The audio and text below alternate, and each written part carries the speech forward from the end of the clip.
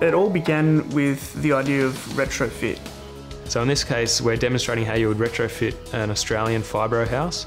We feel that that is the way to go forward because of all the current building stock we already have. Currently we have 8 million homes existing in Australia. They make up 13% of our carbon dioxide emissions. Going forward, if we want to reduce those, we need to retrofit those existing homes. Team UOW has designed the Illawarra Flame for a couple nearing retirement and looking to downsize. So the original fibro home was a 3-bedroom house of approximately 80 square metres. We've removed one of those bedrooms and converted that into an open living and dining area. We've introduced bifold doors and bifold windows to open the entire house up to nature. Raked roofs that just increase the feel and warmth of the home. We use environmentally friendly materials throughout. We've recycled over 2 kilometres of hardwood from old fibro houses. A key aspect of all building design is correct orientation and passive design. So the Illawarra Flame's been designed to face the sun, so in Australia the north, in China to face the south. And our eaves and shading have been designed such that we maximise the solar radiation income in winter and minimise it in summer.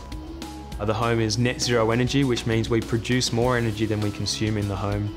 One of the key features to the retrofit of our house is 2 completely finished pods. So these are the laundry pod and the bathroom pod. The laundry pod contains a lot of the technological equipment for the home.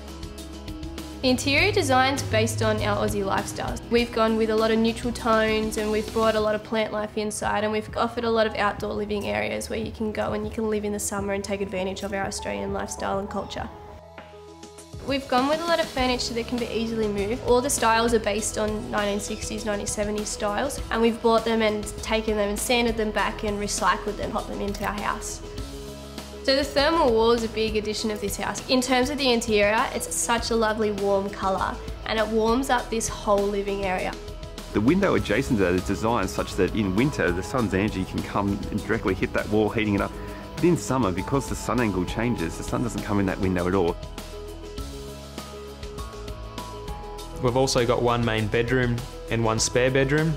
And then your main bedroom, we've actually popped on a pod on the end, and that acts as your wardrobe, and it just gives you a lot more space. And then in the second bedroom, we've actually popped in a ottoman, and it's a fold-out bed, and that ottoman folds up and it's a day bed, a lovely place to read.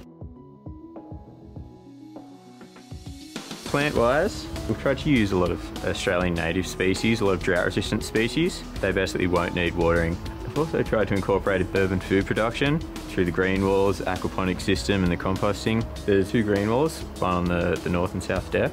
They're constructed from recycled timber. They allow a low maintenance gardening space, minimal watering. They have a cascading water system, so you just water the top and it flows down through the boxes. Our home shows how retrofitting can become reality. The Illawarra Flame is both beautiful and functional, but most importantly something that people would truly love to live in. We believe this is the home for the future.